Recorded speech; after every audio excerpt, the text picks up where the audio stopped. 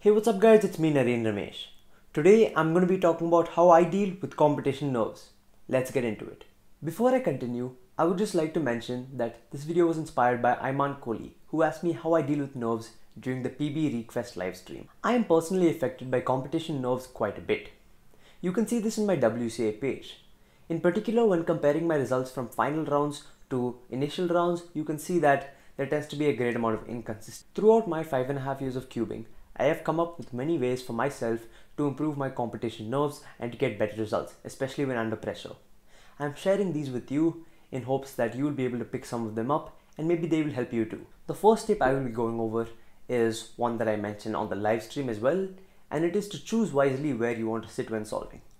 I personally am someone that is affected greatly by large crowds, which is why when given the option, I will always choose to sit in the back or further row from the front, such that I will be less affected by this.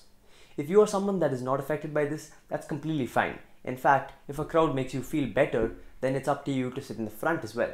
I personally want to sit in the back, but really it's up to you to choose where you want to sit. And if some place makes you feel uncomfortable, either due to bad lighting or any other factor, it's your job to go and tell the runner that you don't want to sit there. You should never feel intimidated or scared to tell the runner that you don't want to sit in a certain area. The next tip I will be going over is in regards to the 1 minute that you have prior to the cube cover being opened, which is something I believe not many people utilize. This 1 minute can be used to get comfortable in your seat and to warm up your hands, which are both minor things that will greatly affect your solve. For me personally, my hands get very cold. Nowadays, quite a few venues are air conditioned, which makes it quite hard to perform, especially when under pressure, considering that your hands are freezing. To combat this, I used to carry a towel, but now I just blow into my hands, and that keeps them warm for a substantial amount of time, especially while inspecting. Another major use of this 1 minute would be to calm yourself down. You would be surprised to see how much you can calm yourself down from a very high anxiety stage to a very calm stage over that 1 minute. The next tip I will be going over is one that I've already made a video on, which is to use a warm-up cube. This might not suit you, but I think it's best to at least try it, as it's something that many top-level solvers use, and whether it be a big, small, or normal-sized puzzle, it does seem to keep your hands warm and keep them moving prior to solving.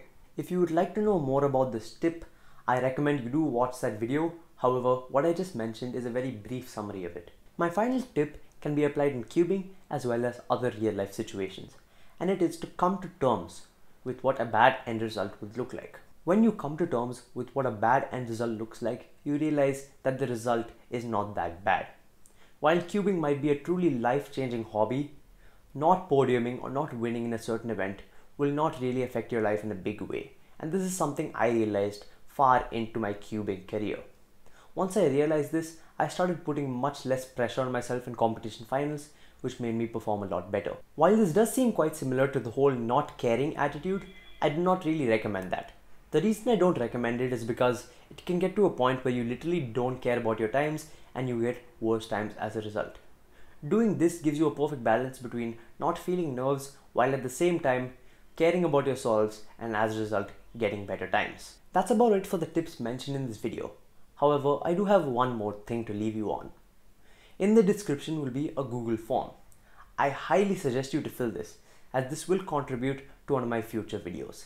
Essentially, it's going to be asking you how you deal with nerves, so I can create a chart of some sort and list the most accepted ways to calm and deal with your nerves. Anyway, that's about it for this video. Thanks for watching, and I'll see you in my next one. Bye.